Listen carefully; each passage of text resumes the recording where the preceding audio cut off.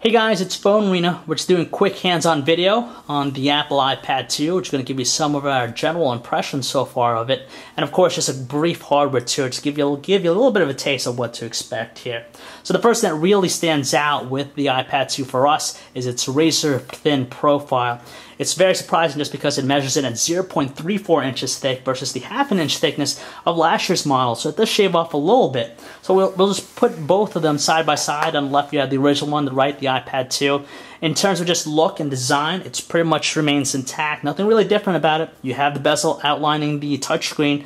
Pretty much all the buttons line up against one another, but it's just the really thin profile of the iPad 2 that really sells it. And we're just going to put them right on top of one another here.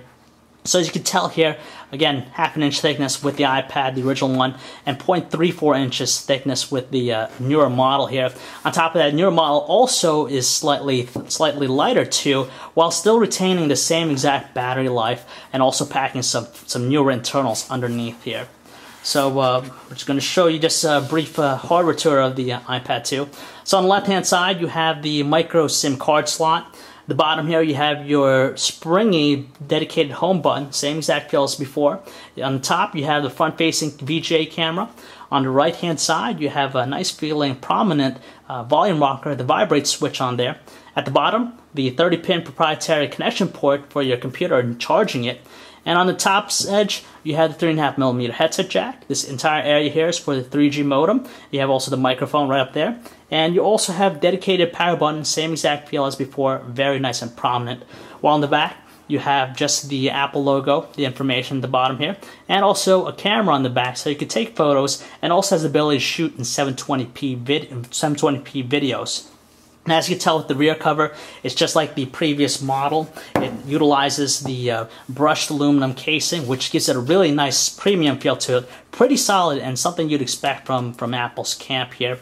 You also have the notches here for the speaker as well. It's placed towards more the back edge versus the complete bottom edge of the original iPad. So let's turn it over. We're just going to talk a little bit more about the internals here. Power this on and show you how the displays compare here real quickly.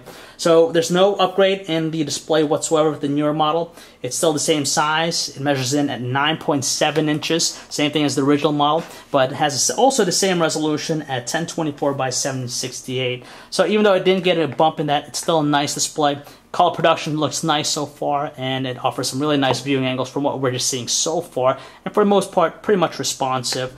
Underneath it, it's powered. The iPad 2 is powered by a faster processor, the Apple A5 dual-core processor, clocked at 1 GHz versus the single Apple A4 processor, 1 GHz on the original model here.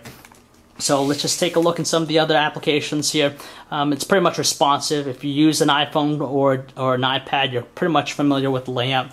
Pretty much the same grid-like view here. The bottom you have the carousel, so you could launch different things. The newest things, of course, you could do FaceTime, also launch the camera app, so you could take photos. You could also do HD videos. Top of that, you could do self-portraits, which is pretty nice using the front-facing camera, and also have the ability to use FaceTime, as we mentioned here.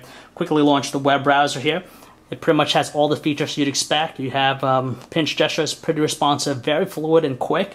And overall, it's pretty much reminiscent of last year's model, except for the newer hardware and just a slightly faster experience. But we'll check a little bit more on the overall look of and also feel of the platform a little bit later. So in the meantime, you could read more about our hands-on look at the iPad 2 at our website, phonearena.com.